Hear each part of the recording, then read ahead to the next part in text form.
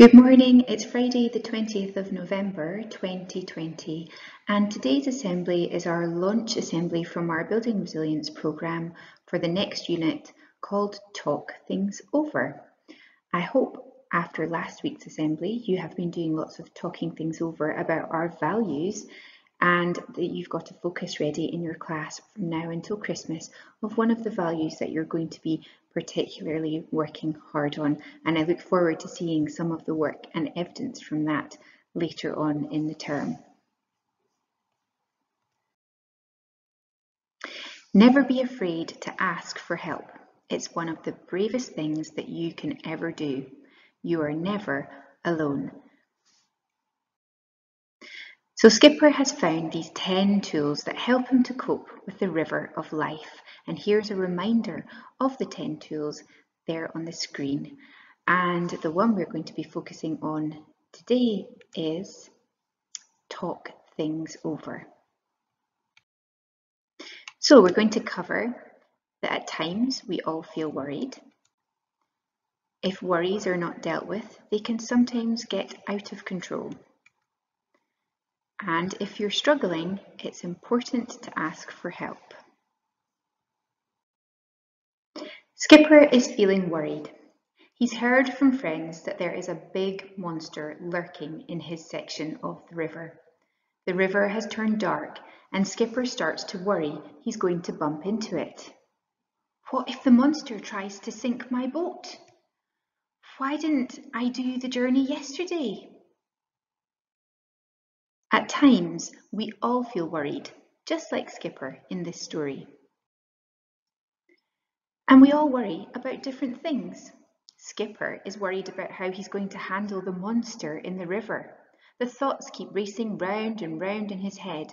They become bigger and bigger until it is all that he can think about. Ask yourself, what do you sometimes worry about? And if this ever happened to you, do you sometimes find yourself thinking about it over and over again, and then the worry just gets bigger and bigger and bigger? So what is a worry? Worries are thoughts that go round and round in our head about things that happened in the past, or sometimes they're about things that are going to happen in the future. Thoughts are not facts. Thoughts are just thoughts and can always be changed. Did you know 85 out of 100 things you worry about never actually ever happen? And did you know of those that do happen, it turns out we handle them much better than we think. Sometimes we spend lots of time worrying about something that's coming up and something that's going to happen, and then when we actually do it, it's not nearly as scary as the thoughts we're telling us inside our heads.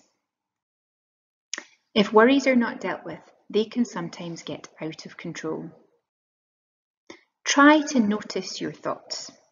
They're a bit like buses. Lots will come along. Some are going in your direction, while others will take you the wrong way.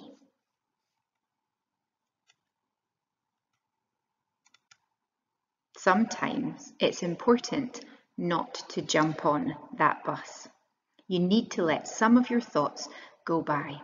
Sometimes we jump on the worry bus and we just sit on for the whole journey and we don't get off. Sometimes it's a good idea not to get on that worry bus. Stay in the here and now. Skipper is so busy looking into the water, worrying about the monster, that he misses the beautiful stars in the sky. Remember, we can't control the past or the future. Focus on the present moment and what is actually happening right now. So take a moment, just like our previous focus in our Building Resilience programme.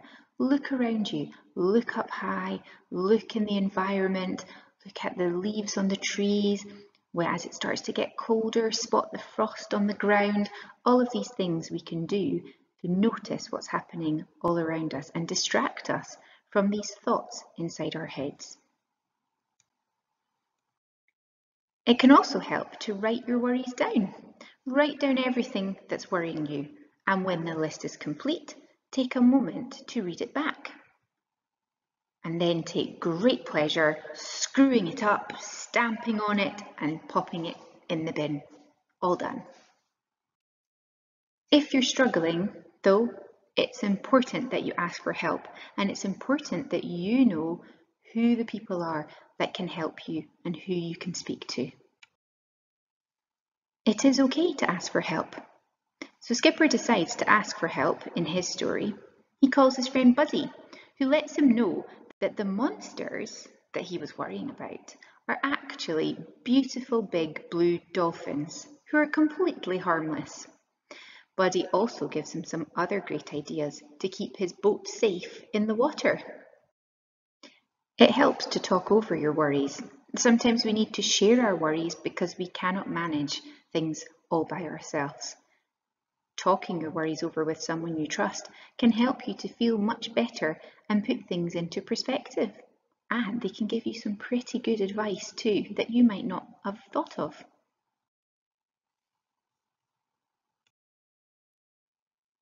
Try to remember that bad times will pass.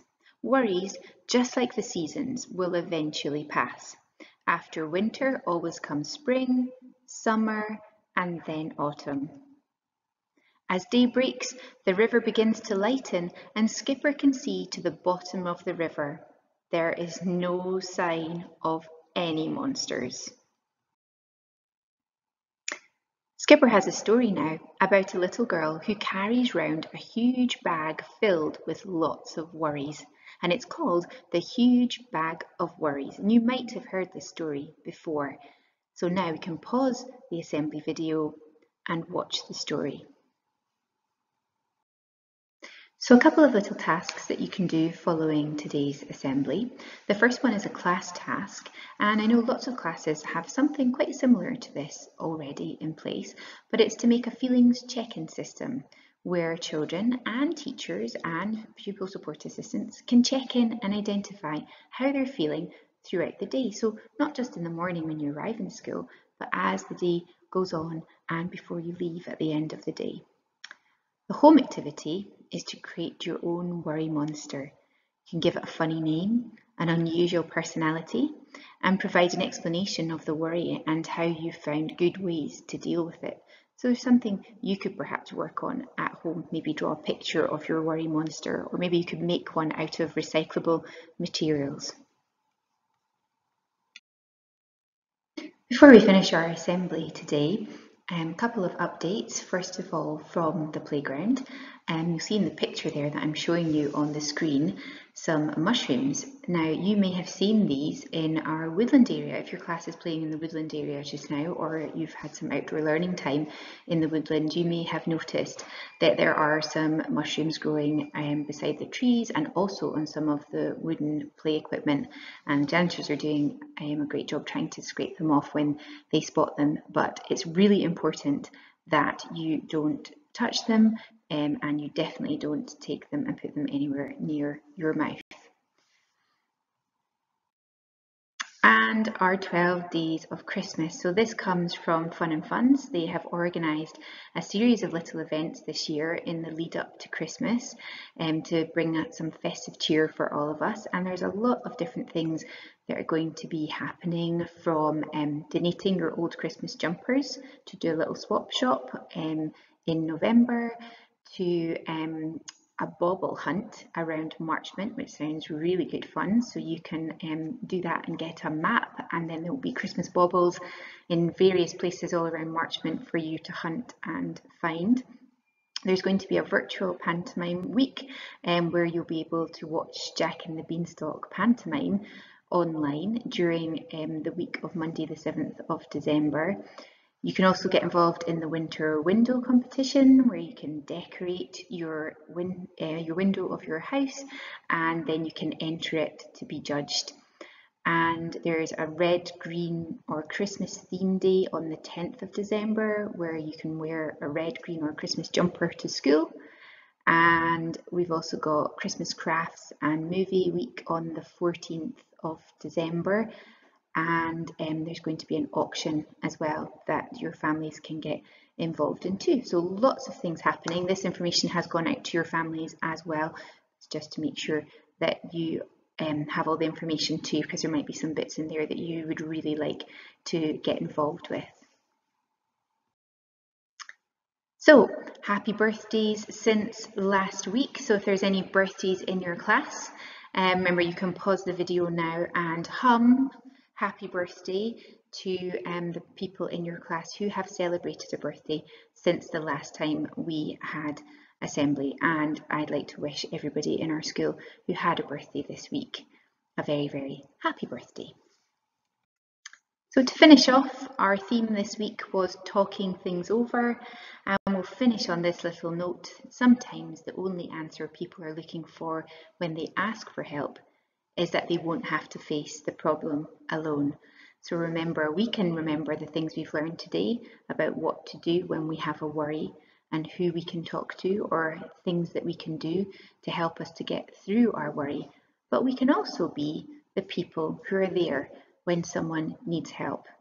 Maybe we can listen, maybe we can offer some suggestions or ideas, or maybe we can offer that distraction that stops all those worries going round and round and round in other people's heads. So remember, you don't have to get on the bus.